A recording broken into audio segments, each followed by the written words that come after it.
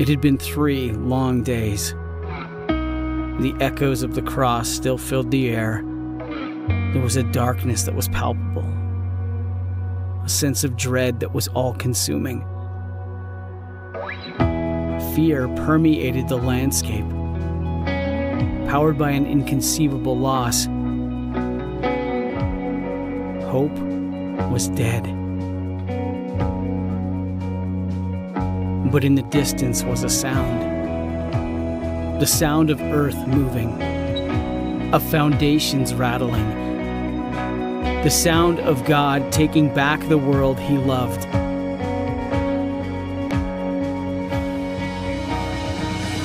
Darkness had been flooded with light. Fear had been overtaken by hope. Death had been swallowed in victory. In that moment, sin lost its power. The grave lost its sting, and evil was left broken in defeat. He is victorious. He is triumphant. He is risen. Jesus is alive.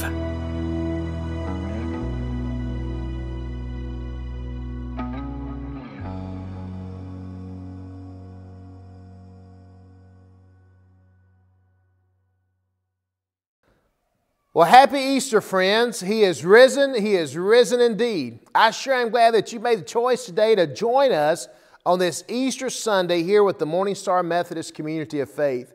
We're going to be concluding our series entitled Journey of Stones today, and this is going to be a great day to celebrate with our community of faith. So hang in there. We're going to celebrate the greatest moment in the history of all of humankind, the resurrection of Jesus Christ. We sure are glad that you're here. Please join me for our opening prayer. Risen Christ, please enter our worship and our hearts this day. Just as you raised Jesus from the dead, you offer us new and transformed lives in the risen Christ. We rejoice and give thanks for this good news, which has been handed down to us from generation to generations since your resurrection. May we too be witnesses of Jesus, who you anointed with the Holy Spirit to bring blessing of mercy and healing to others. May we be witnesses of Jesus' suffering and death and how He meets us in the broken places of our lives. Most of all, may we be witnesses of the resurrection, sharing your promise of forgiveness and grace with all people. As you live and move among us, remind us to proclaim and light the life only you offer. Inspire us to walk as people of your resurrection each and every day. We pray this in the name of Jesus, who is life and offers a life more abundant. Amen.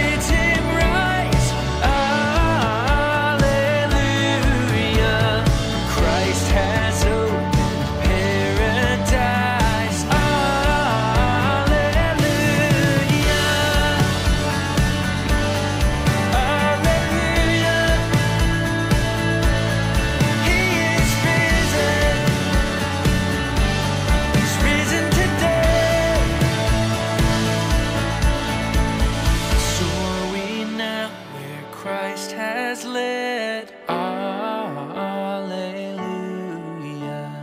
Following our exalted head. Alleluia. Made like him we rise. Alleluia. Ours the cross, the grave, the skies. Alleluia. Christ the Lord is risen today. Alleluia. Sons of men and angels sing. Alleluia. Raise your joys and triumphs high. Alleluia. Sing ye heavens and earth reply.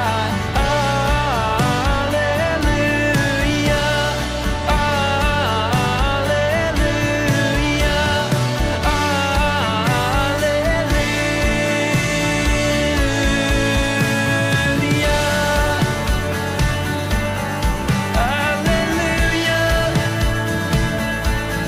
He is risen. He's risen today.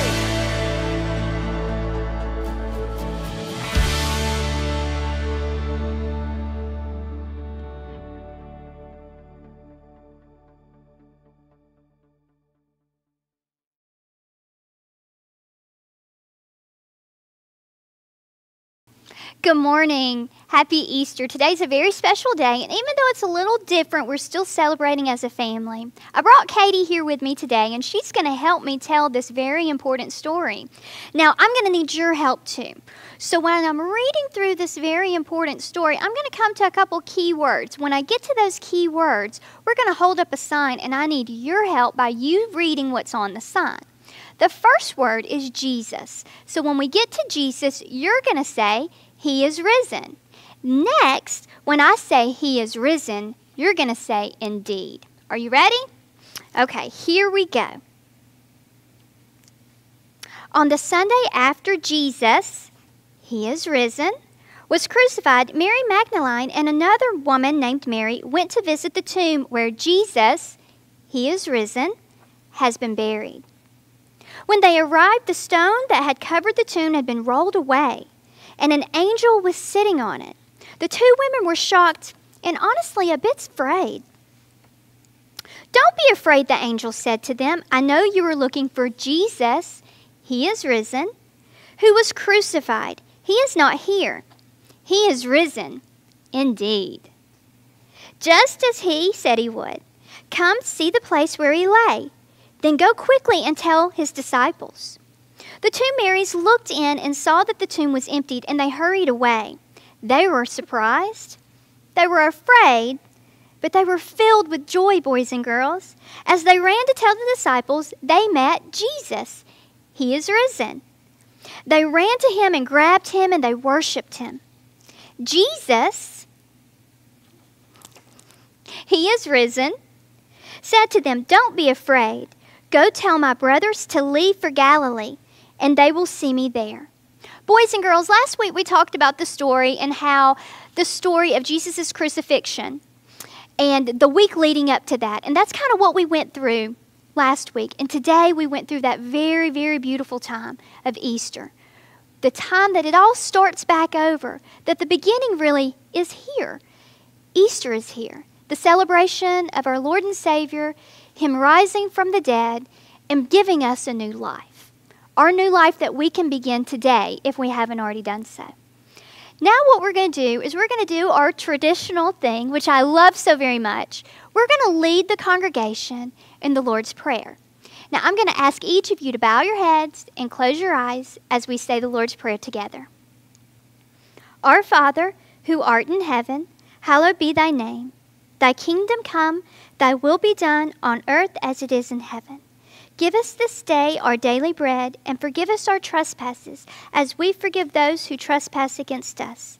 And lead us not into temptation, but deliver us from evil. For thine is the kingdom, and the power, and the glory forever. Amen. Boys and girls, I miss you so very much, and I hope to see you soon. Have a great Easter. Bye-bye.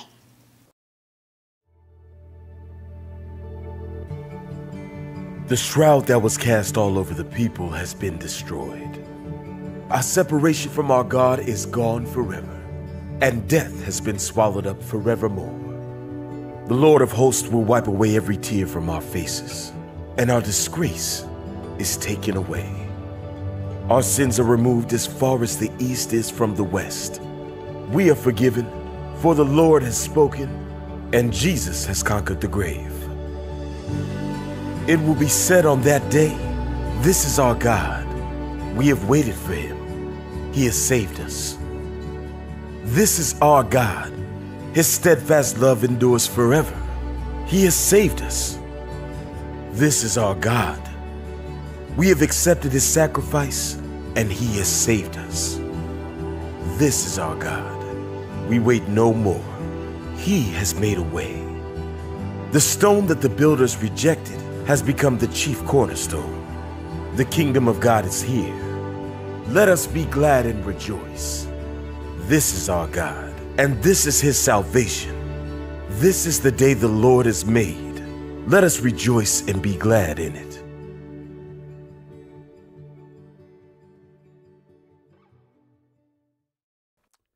Well, friends, happy Easter. What a day it is. What a wonderful day it is. It's Easter.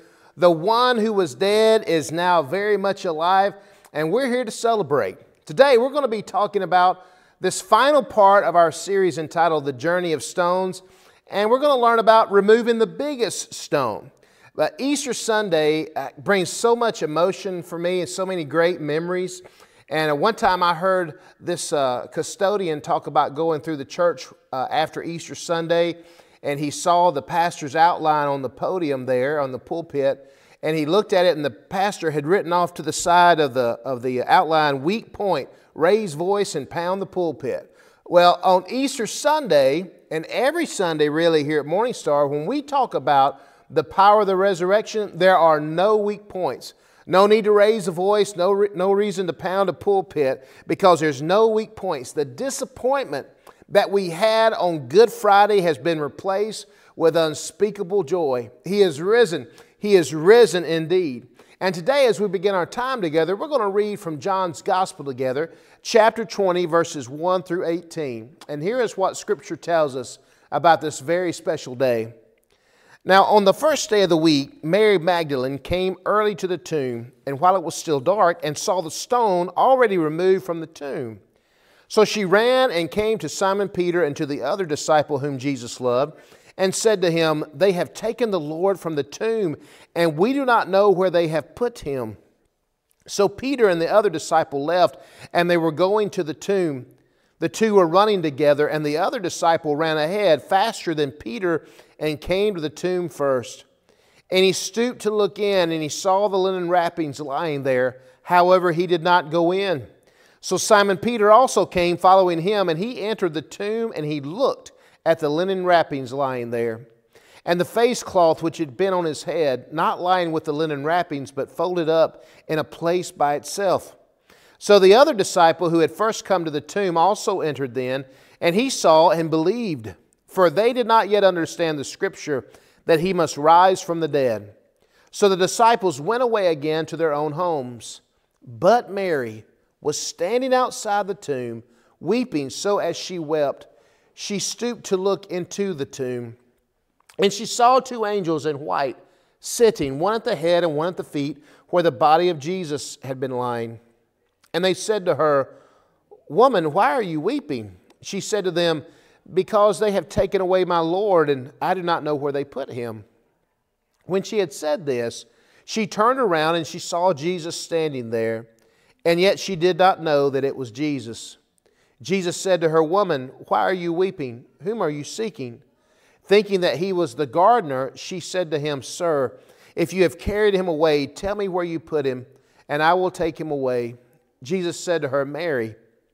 She turned and said to him in Hebrew, "Rabboni," which means teacher. Jesus said to her, "Stop clinging to me, for I have not yet ascended to the Father. But go to my brothers and say to them, I am ascending to my Father and your Father, and my God and your God." Mary Magdalene came and announced to the disciples, "I have seen the Lord," and that he had said these things to her. Friends, that morning Mary went to the grave all alone. And most of the time, when we grieve, we need to be surrounded by friends and family when we're faced with the death of a loved one. There's both comfort and strength in numbers, but sometimes we don't really want that much company. We crave the silence. Sometimes we just need to be alone, as Mary was on this very first Easter Sunday. You see, the stone presented a large obstacle. When she arrived, the large stone was gone. So she jumps to this radical conclusion: grave robbers. She sprinted back to tell the others of the discovery.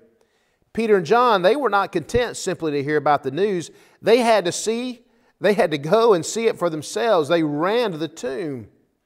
John arrived first and saw the grave closed, but did not go inside. He sat there and waited for Peter. And Peter, ever the impetuous one, he didn't even break stride. He bolted into the grave and saw that it was empty. He immediately knew that Jesus had risen from the dead. They didn't understand it all. Maybe they never really did, just like maybe we never do. But they believed that Jesus was alive. You see, friends, it was no coincidence that the first clue to the resurrection of Jesus Christ was that the stone had been removed. The life implications are enormous. You see, Mary's life had been full of large obstacles. Jesus had delivered Mary from a life of sorrow and hopelessness. Many believe that he delivered her from demonic possession. When Jesus was buried on a Friday, a giant stone was placed between Jesus and the people who loved him. The stone was a barrier for Mary that she was completely incapable of moving by herself. And though Mary went to visit Jesus' grave, she wouldn't be able to see him because the stone was in the way. She wouldn't be able to touch him because the stone would prevent her. You see, it was a barrier that she was incapable of moving herself. Somebody had to do it for her. And friends, somebody did. And today, we end our journey of stones. All the stones that were placed here in live worship at the altar and the foot of the cross, these were the stones for someone's pride. Some of these stones stood for someone's dishonesty. And a few of the stones stood for a fractured marriage, while others stood for the sin of gossip or prejudice or adultery or hatred or bitterness. And by the end of Good Friday, this table was covered with stones. Our stones. Our sins. And we can't remove those sins by ourselves. Someone must do that for us. And someone has. And if you were here in live worship this morning on the Morning Star campus, you would see that all the stones are gone. All the sins have been removed. And friends, that is the ultimate message of Easter. We could not remove our sins by ourselves. God did this for us through His Son with no questions asked. You know, friends, in truth, none of us are really that different from each other. We've all sinned. And you may think that your sins are too great to be forgiven, but if you think that, you'd be wrong. You may think that God can't accept you just the way that you are. And if you think that, you'd be wrong. You see, friends, the biggest stone in life was removed by Jesus. Jesus and His love for us has removed the large obstacles that prevents all of us from living a life of purpose and joy. The sins have been forgiven, and all followers of Jesus are given this gift of eternal life. The Savior and the Creator of the world has chosen to love us. W.C. Fields was a famous vaudeville comedian, but he was also a notorious atheist. And one evening before one of his performances, an assistant came into Fields' dressing room and caught W.C. Fields reading the Bible. Now, he was embarrassed. Fields slammed the Bible shut and he said, "I'm just looking for loopholes." Well, what W.C. Fields was looking for was grace. And what he was looking for was forgiveness, a second chance, and a time to start over. Well, friends, Easter is the ultimate loophole to a life of grace and freedom. You see, friends, when Jesus made good on His promise to rise from the grave, all of His promises, they became a reality for all of us. His promise to forgive sins, His promise to be with us wherever we may go, and His promise to give us an eternal life. Friends, these are not loopholes. These are facts. Easter is meant to transform our lives each day. And not just on this day of celebration that we call Easter. Do you know the joy of Easter every day? What about Tuesday or next Saturday or in October when pumpkins are everywhere? Or what about when people let you down or when a loved one dies on this side of eternity? Or maybe when the guilt that we allow to remain in our lives overwhelms us once again and kind of washes over us and makes us feel anxious. Will the power of Easter be just a distant memory then? Friends, in 1988, when the Berlin Wall came tumbling down, this young woman named Anna in East Germany was already asleep when a friend pounded on the door. "Anna, the wall is down and we have freedom. You must come and see," she said. They ran down to the gate that had once divided East and West for 30 years, and it was true. The Berlin Wall had been toppled. For 3 hours they partied on the border, and they ran back and forth between the east side and the west side. They danced with fellow countrymen and strangers, and then they went back to their own homes. Well, the next morning, Anna awoke and thought she had dreamed the entire experience because it seemed too good to be true. Quickly, she got dressed and she ran back down to the border and remembered that it was all true. She picked up a piece of the broken wall and she took it home with her, now a tangible reminder that she was free. Friends, today as we look at this empty table where all of our stones were placed, we are reminded that we are free, all by the grace of God, all through the power of His resurrection. We're released from all the shame of our sins. We are free from the punishment of eternal death. And friends, we are free to be alive. And if the Son makes you free, you shall be free, and free indeed. Happy Easter, my friends. Thanks be to God for God's miraculous gift of the resurrection of Jesus. Amen.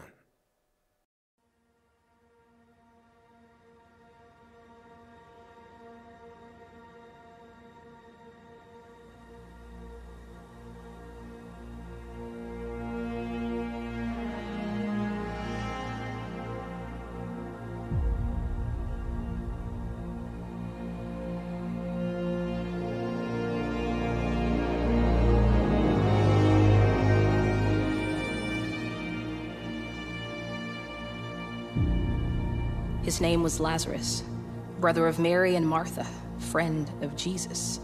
One day Lazarus became ill, and so his sisters sent word to Jesus saying, "Lord, the one you love is sick." When it was time, Jesus came to the house where Lazarus was, but the man, Lazarus, was already dead. Jesus was deeply moved and troubled, so he wept. But through his tears, Jesus knew that this had to happen, for God's glory would be put on display that day like never before. Jesus approached the tomb of his friend, and with a thundering voice, he cried, "Lazarus, come out." Alone in my sorrow and dead in my sin, lost without hope with no place to begin. Your love made a way to let mercy come in, when death was arrested and my life began. Her name was Mary of Magdala, consumed with darkness, possessed by demons that controlled her mind and corrupted her soul. But as Mary soon found out, demons are no match for the Son of God. Jesus healed Mary, casting out her demons and restoring her heart to his. And the darkness within her had no more power. Her mourning turned to dancing, her sorrow turned to joy, and Mary, humble and grateful, responded with surrender, following the one who set her free. Ash was redeemed, only beauty remains, and my orphan heart was given a name. My morning grew quiet, my feet rose to dance.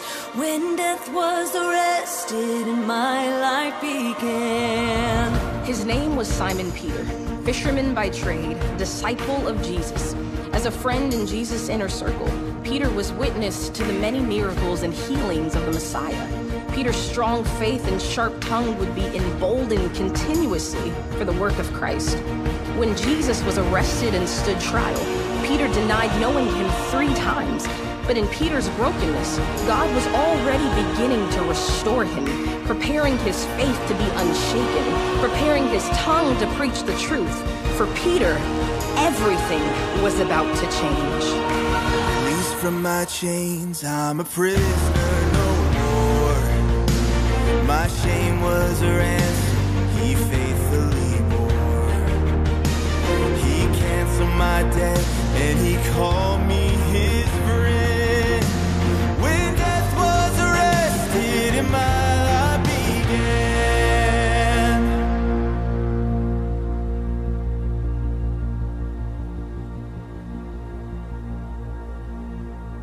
In a place called Golgotha, Jesus was nailed to a cross to die.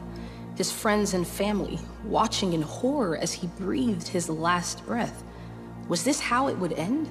This Jesus, the King of the Jews, the promised Messiah, reduced to public death on a criminal's cross? He raised Lazarus from the tomb. He cast out Mary's demons. He taught his disciples everything they needed to know, and yet it is finished? What kind of Savior is this? Our Savior displayed on a criminal's cross. Darkness rejoiced as though heaven had lost. They carried his body from the cross to a borrowed grave. A great stone was rolled across the entrance to the tomb, and Roman soldiers were appointed to stand guard. There, Jesus' lifeless body laid for 3 days. Suddenly, there was a violent earthquake. An angel of the Lord came down from heaven and rolled the stone away. O death, where is your victory? O death, where is your sting? With breath in his lungs and all power from heaven, Jesus Christ rose from the dead, came forth from the grave, and set us free.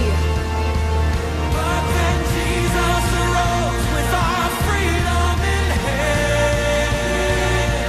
Oh yes, that's when death was arrested and my life began. Oh, your grace so free washes over me. You have made me new, now life begins with you. Oh yes, it's your endless love pouring down on us. You have made us new, now life begins with you. Yes, oh we're free, free, forever we're free. Come join the song of all the breathing. Yes, we're free, free, forever, amen. When death was arrested and my life began. That's when death was arrested.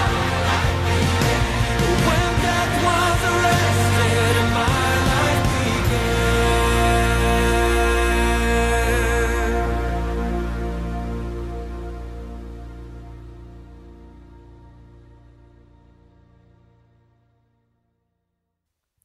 Please join me for our closing prayer. Risen Savior and Redeemer of the world, when we choose to hide in the tombs of death, lead us into true life. When we cower in our fears and regret, encourage us with your mercy and your grace, that we might claim the abundant life you offer. May we always embrace your love and live in your risen presence.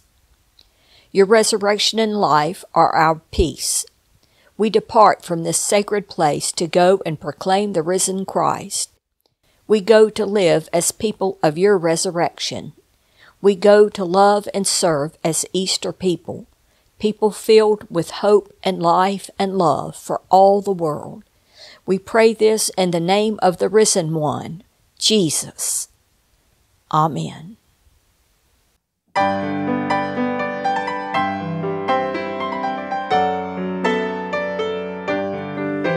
From the rising of the sun to the going down of the same, the name of the Lord will be praised. From the rising of the sun to the going down of the same, the name of the Lord will be praised. So praise ye the Lord. Praise ye the Lord. From the rising of the sun to the going down of the same, the name of the Lord shall be praised.